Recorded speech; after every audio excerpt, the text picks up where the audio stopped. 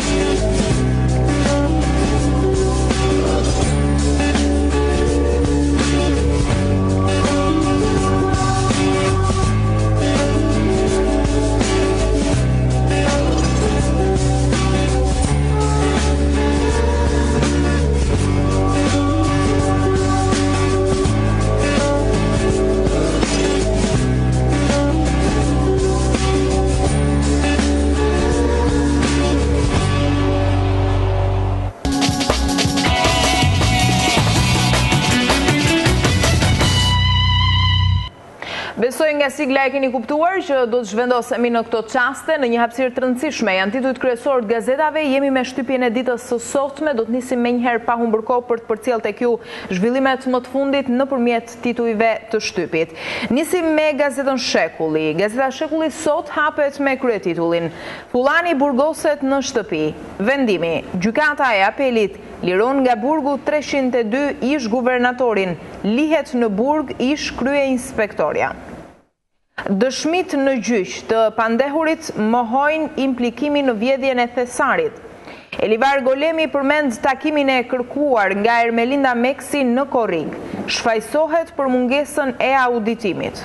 Në faqen 4 dhe 5 njihuni me të tjera detaje. Shohim më tej kreu i bankës Rama bën thirrje për guvernator, Arvizu mos e politizoni. Në faqen 6 dhe 7.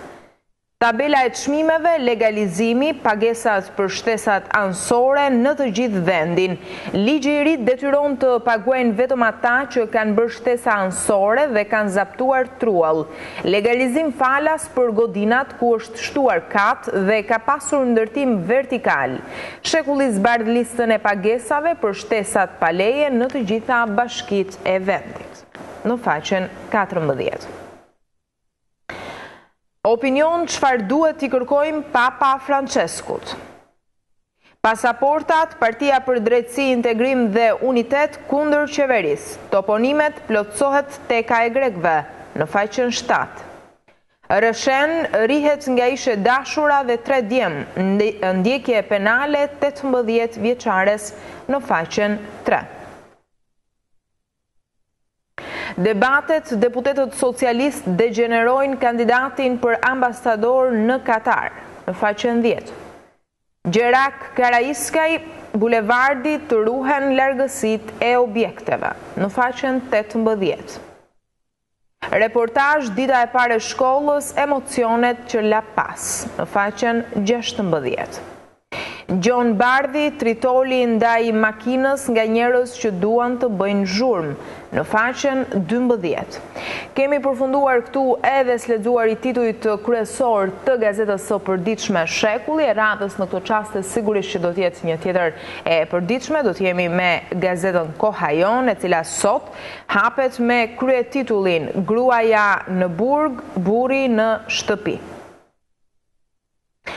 Referuar kjo edhe ngjarjes së ditës së djeshme pra për vendimin e gjykatës së apelit për guvernatorin Fullani dhe kryeinspektoren Golemi. Shohim më tej, Fullani dje në pranga duke hyrë në gjykatë. Speciale rendi botror sipas Henry Kissingerit, nga Jonathan Powell në faqen 11. Konferenca e Pezës, pa dallim feje, krahine apo ideje, nga Eglantina Nasi në faqen 14. Editorial Qeveria Edi Rama, një vit mes tymit dhe punës, nga Qamil Gjani. Shohim një tjetër shkrim në brendësitë gazetës Koha Jon. Ambasadorët Ruçi nuk na duan diplomat që din vetëm gjuhë të huaja, në faqen 5. Promovimi qeni me trikëmb, libri më i ri i Frok Çupit. Koment, mos e mbyllni librin e krimeve komuniste, nga Besim Drejgjoni, në faqen 15. Eventi Dita e Muslimanëve në New York, marshim madhështor, në faqen 7. Botimi Perëndia mbrapsht dhe e dashura e Visar Zhitit flet italisht, në faqen 15. Dhuna në futboll, huliganët do të skedohen dhe do të ndalohen të hyjnë në stadiume, në faqen 23. Koha online, Angela Martini pranon se ka bërë operacion plastik. Një përmendore në kujtim të Amy Winehouse. Balotelli 3 orë seks me modelen dhe e lënë në mes të rrugës, në faqen 28 vjen ky shkrim më i zgjeruar. Ishin këto edhe titujt kryesor të gazetës përditshme Koha Jon. E radhës në këto çaste do t'jetë një tjetër gazet, do t'jemi pikërisht me Standard. Gazeta Standard sot hapet me krye titullin për herë të parë, zbardhen dokumentet, konferenca e Pezës, hidhet poshtë Enverit, cilët ishin nismëtarët e krijimit të frontit antifashist, në faqen 10 dhe 11. Guvernatori i ri, Rama hap garën, Fullani shkarkohet të njëjtën në kuvent. Gjykata e apelit arrest shtëpie ish guvernatorit, në faqen 2. Inspektoriati qendror teknik 10 pikat e karburanteve që abuzojnë me cilësinë e naftës dhe benzinës. Ndërimet në diplomaci, Ruçi kritika Bushatit për kandidaturat të dinë shqip dhe të bëjnë punë. E drejta për informim, 1 deri në 6 paga gjob për zyrtarët që nuk japin informacion. Hakmarrja e adoleshentes e përndishte ishi dashuri e re bashkë me 3 djem. Dibër kontraband çorapesh grash me kal, arrestohen 2 shqiptar. Dhuna në stadium, gjykata lë të lirë tifozët e dhunshëm tek Loro Boriçi, në faqen 8. Logos dhe art, ndizemi e shuhemi, suplement në faqen 13. Arsimi i lartë, fituesit në universitete, publikohen sot listat, në faqen 9 vijnë të tjera detaje mbi këtë zhvillim. Dosier 1950, letra e priftit franceskan, au dha mbreti zog italianëve 1 miliard e 800.000 lira për ta pushtuar në 39-ën. E gjeni më të zgjeruar në brendësitë gazetës Standard. Kemi përfunduar sledzuari edhe titujt kryesor të gazetës së përditshme Standard. Radhës në këto çaste do të jetë gazeta shqiptare, e cila sot hapet me krye titullin Fullani në shtëpi, gjykata vendos, mos fol me askënd. Ish guvernatori lirohet nga burgu, komunikim vetëm me familjen. Presidenti Nishani, guvernatori huaj, Shqipëria ka 102 vjete e pavarur. Konsulta me mazhorancën për pasardhësin e Fullanit kundër bojkotit të institucioneve. Shohim më tej misteri Bitraj pse vodha tek Arka Stok, kisha arsye të fortë, s'flas dot më gjatë. Intervista shkakun e dim prokurorët, më vjen keq për shef Fullanin. Shoj Motej, Velia i dasma jo më shumë se 9 milion lek, 23 vite kursime. Gerti Bogdani, presidenti i të rinjve të djathtë në botë. Shatërvani, Ministria rrëzon Bashkinë e Durrësit. Arkivat e 1920-s mizorit ndaj çamëve si u bë sistemimi në Fier. Lista e plot, universitetet, Ministria e Arsimit dhe Sportit ja degët e akredituara 200 programe. Mjek, stomatolog dhe farmacist si të fitoni 135 kredite në një muaj, në faqen 12. Editorial Kafshata e ardhshme e Rusisë. Peza, spiranca historike e bashkimit, një shkrim nga Zao Golemi dhe Nexhip Onjea. Ishin këto edhe titujt kryesor të gazetës përditshme, gazetës shqiptare, pra për këtë mëngjes të sotëm, me radhës në këto qaste do t'jetë Telegraf. Shohim kryetitullin e saj, shteti real në Shqipëri është Fullani. Lirimi i ish guvernatorit provoi se shteti i vërtet nuk është presidenca, kuvendi, kryeministria, por klani i Tiranës, në cilin nga 24 sarajet u caktua arresti dhe loja që do të nisë në Bankën e Shqipërisë, pas takimit me të Arvizu, flasin Rama, Islami, Trabojni dhe Beqiri. Në faqen 2 dhe 3. Intervist me kreun e veteranëve të luftës Rustem Peçi. 29 nëntori, dita e lavdisë dhe nderimi të dëshmorëve, porosia absurde e Ramës, gjunjëzimi përpara pinjollëve të kolaboracionistëve, tallja me simbolet e luftës dhe komandantin e saj legjendar, në faqen 6 dhe 7. Njemi me opinionet dhe komentet e ditës, Papa Francesku, lirit e njeriut dhe regjimi komunist nga Samir e Pishtin, faqen 20. Drejtorët e rilindjes dhe guri fundit i themelit nga Gimjazaj, vazhdimësia i liro arbërore dhe miti i mos vazhdimësis nga Nelson Qabej në faqen 10 dhe 11. Konferenca e Pezës, sot mbushen 72 vjet nga dita kur 20 delegat përfaqësues të krahinave, bindjeve dhe besimeve të ndryshme fetare vendosën për luftën kundër okupatorit. Në faqen 14. Flet Violeta Kola me përkushtim doja dalim ban atmosfera në kopshtin numër 19, shkollën në Çaçi dhe Dora Distria, në faqen 8.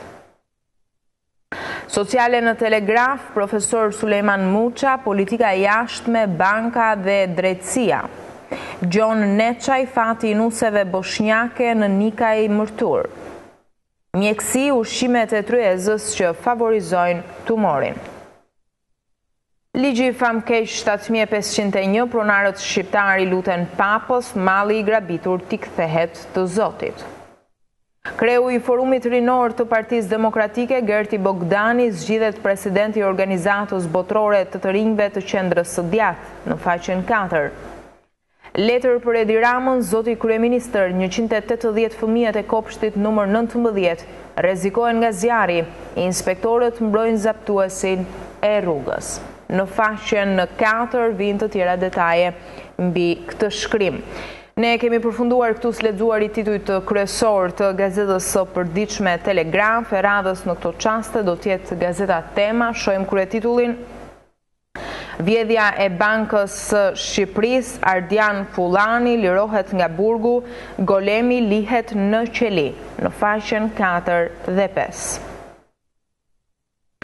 Imami vuri helikopterët në dispozicion të Zajminës, në faqen 10 dhe 11. Antena brenda familjes, Sandri diskuton me Fullhani në cilën shtëpi do vuaj dënimin. A është ky shekulli i luftës? Një shkrim në faqen 14. Editorial nga Merobaze, lironi së paku e Livar Golemi. Ekonomia e kapur nga geopolitika, vjen në faqen 8. Rendi botror si pas Henry Kissinger, në faqen 9 nga Jonathan Powell. Arvizu takon Metën, mos të politizohet çështja e Bankës së Shqipërisë, në faqen 3. Ruçi shpërthen kundër kandidaturave për ambasador në faqen 6 dhe 7. Rama fund rënimit të mosimdhënies, s'ka më gënjeshtra për notat dhe mungesat në faqen 11. Ishin këto edhe titujt kryesor të gazetës së përditshme Tema, për të përcjellë tek ju edhe zhvillimet e orëve të fundit e radhës. Në këto çaste do të vi një tjetër e përditshme, do të jemi me gazetën Shqip, s'është i rrezikshëm Fullani lë qelin. Prokuroria humbet 5 nga 6 çështje në shkallën e dytë. Si u argumentua lehtësimi i masës së sigurisë për kreun e Bankës së Shqipërisë. Gjykata e apelit dërgon në shtëpi ish guvernatorin Baneburg vartësen e tij Golemi. Shohim më tej festa e fitores me përqafime e puthje në sallën e gjyqit, ç'ndodhi pas dyerve të mbyllura kur u shpall vendimi. Reagimet braçe kush ka para pa hesap del nga burgu në faqen 4. Pyetjet të cilave Ramiz Alia nuk ju përgjigj nga Skifter Këlliçi në faqen 9. Fushkrui hidhet në erë makina e kryebashkiakut, shpërthimi i dytë brenda natës, policia dyshon se bëhet për të përhapur panik. Hapen pas 3 vjetësh specializimet e mjekësisë, testime në tetor në qendrën e provimeve të shtetit në faqen 10. Shqipëria shumë më interesante nga sa e mendojmë. Shohim më tej, Ruçi mjafton gjua e huaj për ambasador, debate në Komisionin e Jashtëm për diplomatët e rinj në Spanjë dhe Katar. Tenderi plus communication merr 2 breza frekuencash për shërbimin 3G. Histori me fetë ndryshme në harmoninë kombëtare nga Bajram Peçi në faqen 20 dhe 21. Shohim shkrimet ndryshe me ndësi bestytnit që vështirëse do të vdesin. Refugjatët 250.000 belgët që nuk lanë gjurmë në Britani. Reportazh Fiji vizit tek faraoni i Oqeanis në faqen 19. Do ishin edhe titujt kryesor të gazetës së përditshme Shqip. Ne në këto momente do t'ja lëm radhën një titër të përditshme. Këtë radhë do t'jetë e përditshmja politike e integrimi, e cila sot hapet me këtë kryetitull. Integrimi i Shqipërisë në Bashkimin Evropian, gjosha të fokusuar tek 5 prioritetet. Ekspertiza e vendeve të Bashkimit Evropian thelbësore. Ministria e Integrimit Evropian pret drejtorin për Ballkanin Perëndimor dhe zgjerimin në Ministrinë e Jashtme të Mbretërisë Bashkuar. Në faqen 3. Kreu i Kuvendit me nënkryetarin e Parlamentit të Izraelit, Meta Amar, marrëdhëniet mes Shqipërisë dhe Izraelit, dinamike re, bashkëpunimi ekonomik dhe politik. Me drejtorin për Ballkanin Perëndimor të Britanisë së Madhe, Meta Jenkins, vlerësohet bashkëpunim për reformat kyçe, veçanërisht në atë të drejtësisë. Kryeministri Rama uron nxënësit dhe mësuesit duhet më shumë cilësi. Nis viti i ri shkollor 2014-2015 mbi 540.000 nxënës në bankat e shkollës, në faqen 4. Kreu i Këshillit të Qarkut, Berat, starton viti i ri shkollor, Petrit Sinaj do vijojë me projektet për zhvillimin e arsimit. Koment Papa Francesku në Shqipëri për cilësinë e dialogut ndërfetar. Në faqen 7.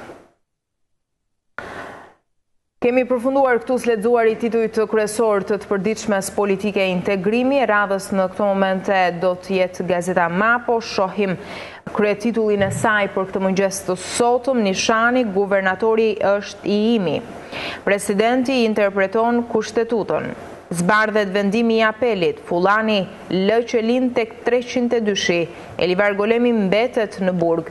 Presidenti i Republikës pohon se arrestimin e Ardian Fullanit e ka mësuar nga mediat si të gjithë qytetarët e tjerë. Flet për takimet me Ramën dhe argumenton se ligji nuk e detyron që guvernatorin ta zgjedh nga Këshilli Mbikëqyrës. Guvernatori Nishani sjam i detyruar ta zgjedh nga Këshilli. Fullani ende në detyrë, në faqen 3. Shohim të tjerë tituj: Ruçi dhe Dade kundër qeverisë për ambasadorët në Katar dhe Spanjë. Në brendësi do të gjeni Veliaj, asnjë nga dasmat nuk kushtoi më shumë se 9 milion lek. Vala e uljes së çmimit të naftës nuk prek Shqipërinë. Arvizu takon Metën për bankën, çështja të mos politizohet. Atentati fushkrui shpërthim tritoli edhe në bankën, edhe në makinën e kryebashkiakut, në faqen 7. Dyshimet për piratimin e librit të Blushit lirohet nga akuza botuesi Zekthi. Libri i ri i Mustafa Nanos, Pax Albanica, toleranca që na siguron mbijetesën. Afër dhe larg, a është ky shekulli i luftës? Në faqen 2. Ishin këto titujt kryesor të gazetës së përditshme Mapo, për të përcjellë tek ju zhvillimet më të fundit nëpërmjet titujve të saj, sikurse bëjmë edhe me të gjitha gazetat e përditshme në vend. E radhës në këto momente do të jetë Tirana Observer, shohim kryetitullin e saj: Gjykata e Apelit dërgon Fullanin në shtëpi, lihet në burg Golemi. Guvernatori në gjyq ka punuar me korrektesë, vjedhja akti ulët dhe i shkëputur. Arvizu takon Metën, ka shumë teori konspirative për vjedhjen. Deputetja e PD-s, lirimi i Fullanit me Sila Doda, pse Golemi mbeti në burg, në faqen 2. Opinion: kush na e vrau Arditin, nga Aleksandër Ndoja. Opinioni i radhës vjen në titullin për të drejta reale nga Kopi Kyçyku.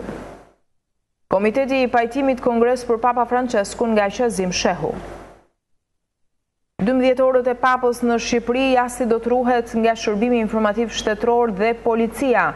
Si do të blindohet Tirana nga masat e sigurisë për vizitën e Atit të Shenjtë, refuzimi i makinës së blinduar, historia e erojeve zviceriane. Shohim të tjerë shkrime: Erion në Veliaj, shpenzimet e dasmës u financuan nga nëna ime dhe prindërit e Ajolës. Atentati tritol kryebashkiakut të fushkrujës, Bardhi isha në dasmë. Notat online: Rama batuta me nxënësit, taksirat nuk do mund të gënjeni prindrit, në faqen 6. Shëndet, çfarë shkakton dhimbjen neuropatike, trajtimet për të.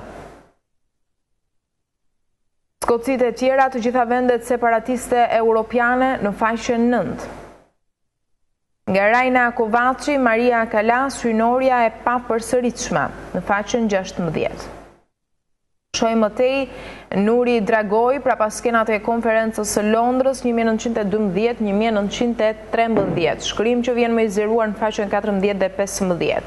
Kemi përfunduar këtu edhe me të përditshmen Tirana Observer. E radhës në këto qaste do t'jetë një tjetër gazet, në fakt do të fokusohemi tani edhe tek titujt apo më saktë tek këshillat shëndetësore, pasi do të jemi me një tjetër gazet, do të jemi pikërisht me gazetën Shëndet Plus. Hipertensioni, trajtimi pa ilaçe. Sëmundjet e zemrës janë ndër shkaqet kryesore të vdekjes në Shqipëri. Mjek të ndryshëm popullor japin këshilla të her pas hershme për trajtimin e hipertensionit, sëmundje ndër më problematikat. Ka mjek që hipertensionin e quajnë një sëmundje të rëndë, ka të tjerë që e shohin si një pasojë e shtimit në peshë, si edhe e stresit, në faqen 2 dhe 3. Denoncim: vajza po më vdes, ministri nuk më pret, në faqen 21. Përballja: mjeku popullor, hernien e shërojmë plotësisht. Patologji: glaukoma, vjedhësja tinzare e shikimit. Isuf Kalo, diabeti, dietat ideale për trajtimin e sëmundjes. Dieta është bërë gogoli i diabetit, rreth saj janë krijuar aq shumë paragjykime dhe shtrembërime, sa për shumë të sëmur ajo përbën në tashmë një ankth të vërtet. Meshkujt, kanceri i prostatës, si ta kurojmë, në faqen 22. Risia, gjaku vetjak, përdorimi për rini të përjetshme. Ortopedi, skolioza, rreziku i madh i nxënësve. VIP Shëndet, Alisa Demollari, shëndeti është të jesh e lumtur, në faqen 14 dhe 15. Sëmundja pankreatiti akut, rreziku i alkoolit në faqen 19. Mos humbisni, dasma që u kthye në fatkeqësi në faqen 5. Melanoma, kancer jo vetëm i lëkurës në faqen 29. Zjarri i natës, problemi i moshës së tretë në faqen 24. Ishin këto edhe titujt kryesor të gazetës Shëndet Plus, më saktë informacione dhe këshilla mbi shëndetin që padyshim janë aq të rëndësishme gjithmonë për ne. Do të ndalemi tani tek një tjetër e përditshme, më saktë do të jemi në një tjetër hapësirë, këtë radhë në hapësirën sportive jemi me gazetën e përditshme Gol. Gjoba dhe ndjekje penale shkaktarëve të dhunës. U mblodh ditën e djeshme Komisioni Kombëtar kundër dhunës në sport pas ngjarjeve që ndodhen në Shkodër. Superliga java e 4, shtërpësi golash. Partizani i Shpëtim Durrës brenda 4 ditësh kaloi nga Ferri në Parajs. Ish portieri i Teutës Elham Kastrati bën karrierë tek Peskara. Ishin këto edhe titujt kryesor të gazetës së përditshme Gol, për të përcjell tek ju edhe zhvillimet nga sporti, por ne do të mbetemi sërish në këtë linjë, do të jemi me një tjetër të përditshme sportive, pikërisht me gazetën Sport Express. Bashkia merr vllaznin, detyrimi i kalon 100.000 eurot. Bashkia e Shkodër do të nisë sot procedurat e prishjes së kontratës. Klubi Shkodran përshkon drejt divorcit me kompaninë Gisport, e cila ka 2 muaj pa paguar asnjë qindark. Në faqen 7. Starton UEFA Champions League 2014-2015. Konfirmon Gjokën Idrizi largon skelën, nuk ka lëvizje në stolin e flamurtarit. Partizani rotacioni s'ka më të paprekshëm Duro trem titullarët. Pritet tërmet në Kukës, gjithësi analizë të fort pas humbjes. Gjykata, vendimi, trazirat në Shkodër, 13 huliganët lihen të lirë. Komisioni anti-dhun, propozimi, dënime penale, gjoba dhe kontrol të rep për tifozët e dhunshëm. Legionarët Lenjani harojeni Portugalin, të mundim Danimarkën. Gol.com, Gashi mund të bëj surprizën kundër Real Madridit. Kriza e kampionëve sjell Firo në 4 javë e para janë 5 pikët e munguara. Skënderbeu, por për drejtuesit nuk ka nevojë për alarm. Tirana donatori paralajmëron masa për lojtarët gjak nxehtë, Morinën si sose durimi, i paguajnë për të luajtur jo për të marrë karton, në faqen 3.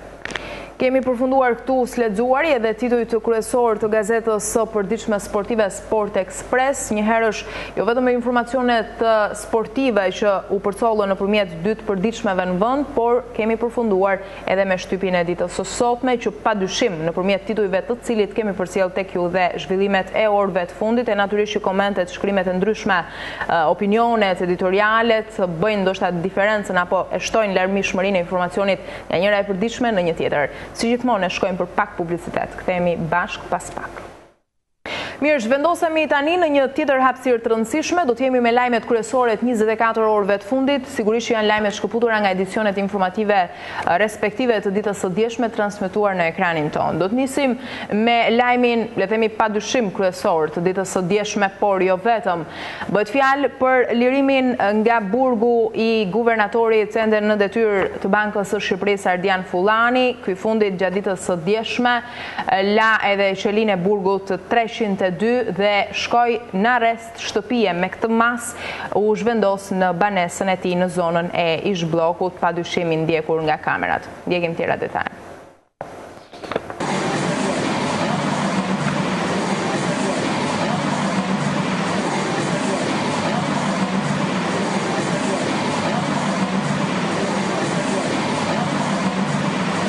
Menjëherë pas vendimit të gjykatës së apelit, e cila la të lirë ish-guvernatorin e Bankës së Shqipërisë Ardian Fullani, ky i fundit ka shkuar në ambientet e burgut 302, aty ku qëndroi në arrest për 10 ditë dhe më pas u kthye për në shtëpinë e tij në zonën e ish-bllokut. Kështu në shoqërimin e forcave të policisë, Fullani do të qëndrojë në arrest shtëpie. Një vendim i tillë duket se është pritur mirë edhe nga disa banor pranë shtëpisë së Fullanit, ndërsa shprehen të entuziazmuar me rikthimin e tij në shtëpi.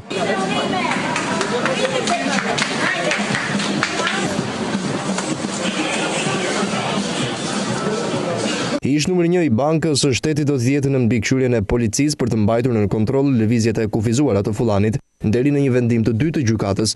Ndër të tjera, vendimi i dhënë sot nga apeli ndalon rreptësisht komunikimet e ish-guvernatorit me persona të tjerë përveç familjarëve.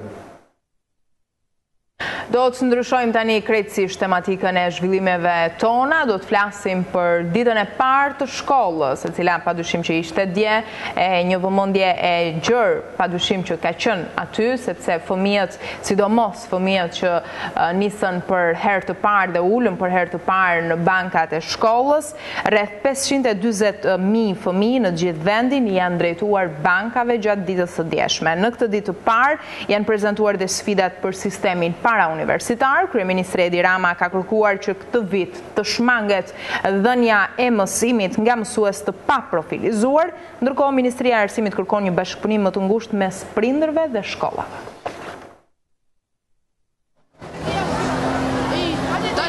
Shkollat kanë hapur dyert për të gjithë fëmijët, por jo të gjithë kanë luksin për të pasur libra këtë fillim viti. Channel One u drejtua shkollës Barancuri, ku 60% e nxënësve që ndjekin këtë shkollë janë nga komuniteti rom dhe egjiptian. Ajo që vjet e re është se nxënësit e komunitetit rom nuk janë të pajisur me libra, ndërkohë që në pafajësinë e tyre, ato ngrin supet dhe nuk e kuptojnë, sepse shoku i bankës ka libra dhe ato jo. Pëlqen shkolla?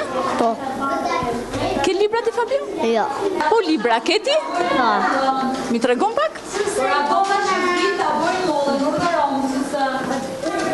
Shikojni pak si ta me gjanë Libra ke? Jo, këtë muaj do i marë. Pse nuk ke libra? Pse nuk kam libra? Po këtë muaj do i marë. Por me sa duket, problemet në arsim nuk kanë të sosur, pasi kryeministri Rama në një postim që ka bërë sot në Facebook, ka premtuar se do t'i jap fund rënimit të mësimdhënies, me mësues biologjie që japin matematik dhe mësues gjeografie që japin kimi. Drejtoresha e shkollës Barancuri në lidhje me këtë deklarat u shpreh se në këtë shkollë çdo mësues jep lëndën e tij. Dhe në shkollën tonë, në fakt çdo mësues jep brenda profilit vet. Dhe nuk ka mësues që të jap lëndë jashtë profilit. Pra, kjo do të thotë që brenda departamentit, të gjitha lëndët janë ndarë sipas profileve të caktuara. Pavarësisht problematikave që ka sjell me vete ky vit i ri shkollor, ajo që shikohet qartë është se dashuria që kanë fëmijët për dijen dhe mësuesen e tyre është e njëjtë.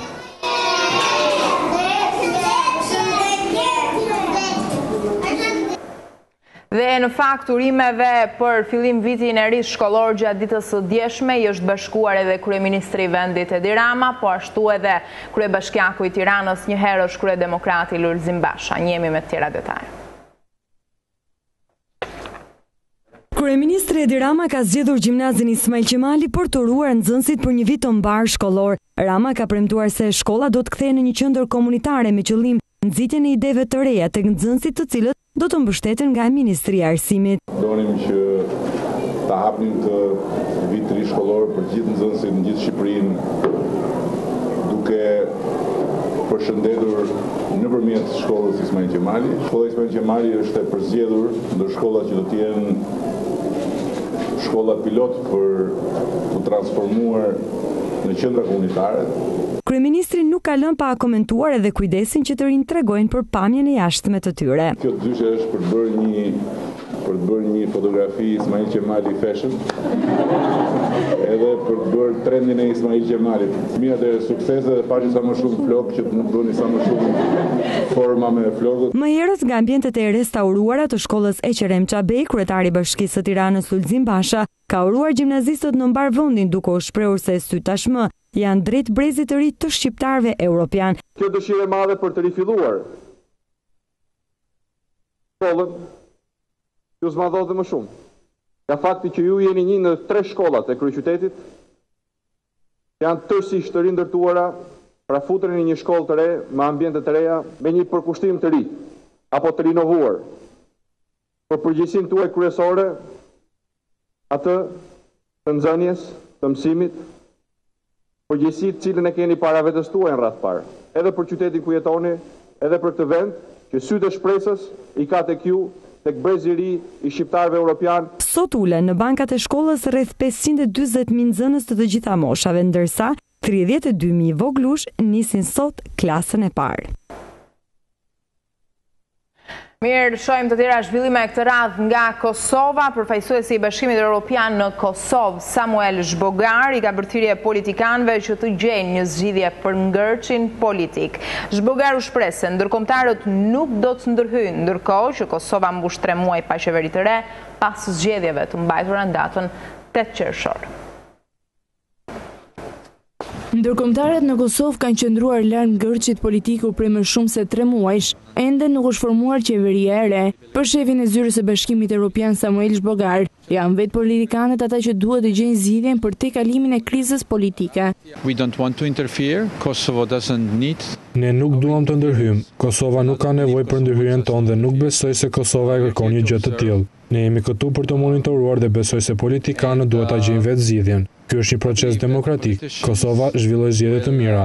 Më pas dolën disa pyetje dhe paqartësi që gjykata kushtetuese i dha zgjidhje. Dhe në bazë të kësaj zgjidhje, politikanët e Kosovës duhet të veprojnë. Futja e lëvizjes vetëvendosja në koalicionin e 3 partive të tjera opozitare, LDK, AAK, Nisma, nuk do ta ndryshojë marrëveshjen fillestare të bllokut për ndarjen e posteve kryesore. Zyrtarët e koalicionit të 3 partive kanë thënë se marrëveshja nuk ka ndryshuar kur posti kryeparlamentari do t'i takojë LDK-s, kryeministri AAK-s, ndërsa vetëvendosja do të marrë vetëm disa ministri. Në ndarjen e posteve mbën pjesë ai i presidentit, i cili është rezervuar për LDK-n, pasi Atifete Jajagat i përfundoi mandatin në vitin 2016.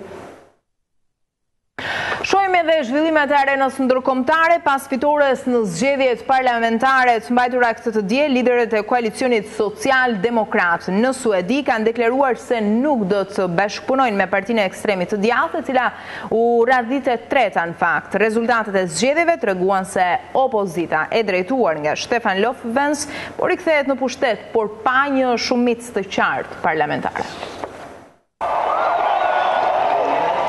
Pas fitores në zgjedhjet parlamentare të mbajtura këtë të diel, liderët e koalicionit social-demokrat në Suedi do të kërkojnë të krijojnë një kabinet qeveritar. Megjithatë, ata kanë deklaruar se nuk do të bashkëpunojnë me partinë e ekstremit të djathtë, e cila u radhit e treta. Rezultatet e zgjedhjeve treguan se opozita e drejtuar nga Stefan Löfven po rikthehet në pushtet, por pa një shumicë të qartë parlamentare. Löfven tha se vendi kishte nevojë për një drejtim të ri dhe sfidat e mëdha me të cilat përballen pas 8 viteve të sundimit të qendrës së djathtë.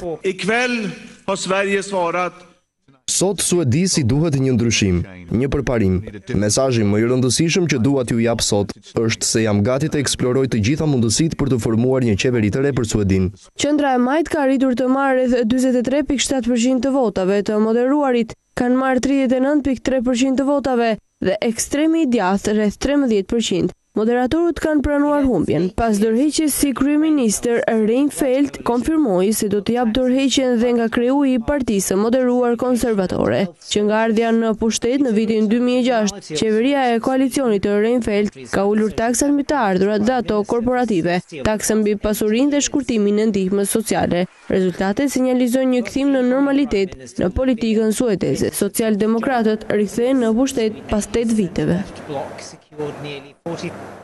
Ka filluar edhe samiti i paqes në Paris. Në hapje të tij, kreu i Elizes, François Hollande, deklaroi se kërcënimi që vjen nga Shteti Islamik ishte global dhe si e tillë përgjigja duhet të jetë globale. Më herët sekretari amerikan i Shtetit John Kerry ka deklaruar se ndjej shumë i inkurajuar nga premtimet për asistencë ushtarake. Fillon në Paris konferenca ndërkombëtare me temë siguri dhe paqe në Irak, ku në thelb është rishikimi i planeve në luftën kundër ISIS. Duke hapur konferencën, presidenti François Hollande tha se kërcënimi nga ISIS ishte global dhe përgjigjja duhet të jetë globale. Franca është koordinuar me vendet e tjera në Europë, gjithashtu dhe Shtetet e Bashkuara të Amerikës ka reaguar. Ishte Obama i cili kishte sy synim formimin e një koalicioni për të luftuar Shtetin Islamik. Shumë shtete janë ofruar ta mbështesin këtë nisëm dhe Franca gjithashtu do t'i bashkohet me bindje të plot. Jo vetëm Iraku është i prekur, ISIS është edhe në Siri. Kjo organizatë ka thirrur luftëtar nga vende të ndryshme dhe vendi ynë është i prekur në këtë, prandaj duhet të bëjmë gjithçka që kjo lëvizje të mos përfshihet në Bashkimin Evropian. Ministri i Mbrojtjes Jean-Yves Le Drian tha se duke nisur nga ky mëngjes, fluturimet e para do të bëhen në marrëveshje me autoritetet e Irakut dhe Emirateve. Sekretari Amerikan i Shtetit John Kerry tha se ishte shumë i inkurajuar nga premtimet e ndihmës ushtarake për të trajtuar grupin militant. Ai foli pas një turi në lindjen e mesme në përpjekje për të rritur mbështetjen për një plan veprimi të përuruar nga presidenti amerikan Barack Obama javën e kaluar. Rreth 40 vende, duke përfshirë 10 shtete arabe, kanë nënshkruar në një koalicion për të ndihmuar luftën ISIS në Irak dhe Siri. Ndërkohë Franca thotë se ka filluar fluturimet e mbikëqyrjes mbi Irakun. Disa vende arabe kanë ofruar të marrin pjesë në sulmet ajrore mbi luftrat në Irak. 15 shtatori në fakt shënon edhe ditën ndërkombëtare të demokracisë. Qëllimi i saj është promovimi i demokratizimit të shoqërive anë mban botës, sigurisht për të theksuar rëndësinë e zhvillimit dhe respektimit të drejtave të njeriut dhe lirive themelore të çdo individi. 15 shtator, dita ndërkombëtare e demokracisë, ose e thënë ndryshe oksigjeni i globit. Asambleja e Përgjithshme e Kombeve të Bashkuara në vitin 2007 shpalli datën 15 shtator si ditën kur duhet të festohet çdo vit nga e gjithë bota, si dita ndërkombëtare e demokracisë. Qëllimi i vetëm për të theksuar nevojën e vazhdueshme për promovimin e demokratizimit të shoqërive të ndryshme anë mban botës dhe për të theksuar rëndësinë e zhvillimit dhe të respektimit të drejtave të njeriut dhe lirive themelore të çdo individi kudo. Dita botërore e demokracisë, kur reflektohet për mirëkuptim dhe paqe, e kur individi i lirë ndihet zoti vetes, kudo në botë. Demokracia ka dhënë frytet e lirisë, ku njerëzimi është bërë më i qytetëruar dhe më i begat, dhe Shqipëria, ndonse me një demokraci të brisht, është e vendosur t'i bashkohet botës demokratike. Gjithsesi, pranvera e lindjes apo pranvera arabe, po rrezikohet nga dimri i luftës së ftohtë. Tashmë bota po jeton në paqe me ankthin e luftës. Vatra zjarri dhe kërcënimit terroriste ka gjithandej. Një arsye kjo, se Papa Francesku këshillon frymën e mirëkuptimit dhe të dialogut. Demokracia, kjo vlerë universale, e bazuar në shprehjen e lirë të popujve për të vendosur vetë sistemet e tyre politike, ekonomike, shoqërore e kulturore, sot po tronditet frikshëm. Prap se prap, dëshira dhe nevoja për këtë vlerë universale e përmbys aktualitetin kërcënues për ta bërë më të fortë individin të luftojë me fitoren e garantuar. Këtë vit, parlamentet në të gjithë botën po theksojnë nevojën urgjente për të angazhuar të rinjt me demokracinë si dy protagonistë të shoqërisë që nuk bëjnë dot pa njëri tjetrin. Dhe në fakt me këtë material ne kemi përmbyllur këtu edhe zhvillimet kryesore të 24 orëve të fundit. Tani si gjithmonë është momenti që për pak minuta të qëndroni në shoqërinë e rubrikës së përditshme në Infomorning, kalendari historik, me urimin qoftë një ditë e mbar për gjithë ju. Ndajemi këtu bashkë, mirupafshim.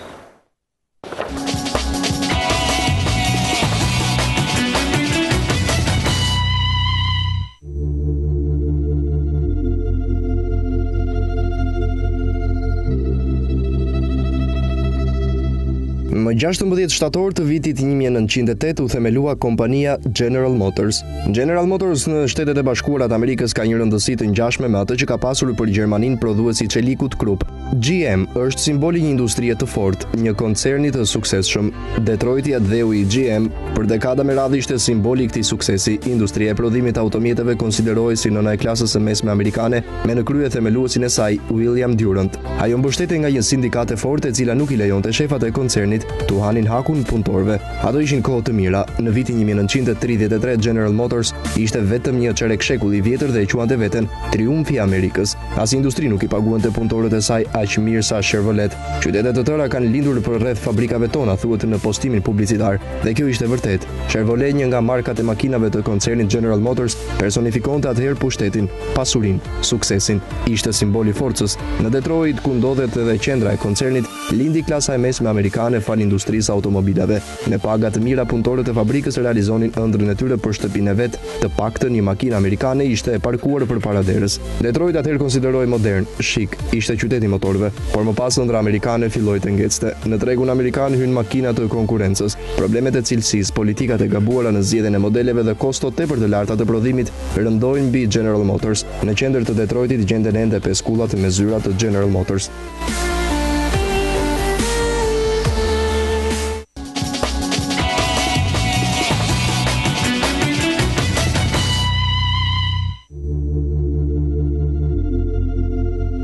Më 16 shtator të vitit 1893, qeveria e Shteteve të Bashkuara u ofroi qytetarëve amerikan një rajon për sistemimin në këndin verilindor të territorit, që sot njihet si shteti Oklahoma. Kjo tokë me sipërfaqe prej 24.000 km2 e quajtur Cherokee Outlet, ishte territori i tretë dhe më i madh i cili ofroi falas për sistemimin në rajonin perëndimor. Rreth 100.000 vet shkuan atje në kohën e caktuar për të paraqitur kërkesa për gastratoke me sipërfaqe deri në 64 hektar. Historiani i Universitetit të Oklahomas James Smallwood e përshkrua në këtë mënyrë skenën e asaj dite. Në mesditë, nëse hidhje vështrimi në drejtim të kufive të territorit, do të vërejë një rresht kalorësish, karrocash me kuaj e njerëz me bicikleta. Por të gjithë këta njerëz ishin vendosur në vijën e startit. Kur u dëgjua zhurma e topit, e tërë kjo mas njerëzish u turr në drejtim të territorit Cherokee Outlet për të zënë pjesën më të mirë.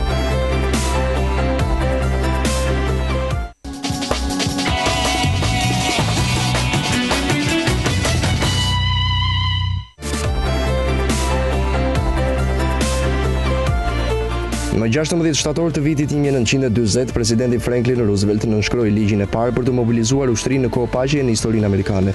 16 milion meshkuj amerikan nga mosha 21 deri në 35 vjeç ju përgjigjen thirrjes. Në një kohë që në Europë dhe Azi po zhvilloheshin luftime, presidenti Roosevelt ishte i mendimit se Shtetet e Bashkuara duhet të forconin ushtrinë në mënyrë që të mos shndërroheshin në viktima të agresionit. Në periudhën e pas luftës së parë botërore, ushtria e Shteteve të Bashkuara kishte humbur shumë fuqinë në kohën e luftës. Rekrutët e vitit 1940 u angazhuan në luftime në dhjetor të vitit 1941, pas Japonia sulmoi flotën e paqësorit amerikan, e cila kishte ankoruar në portin Pearl Harbor të Hawait.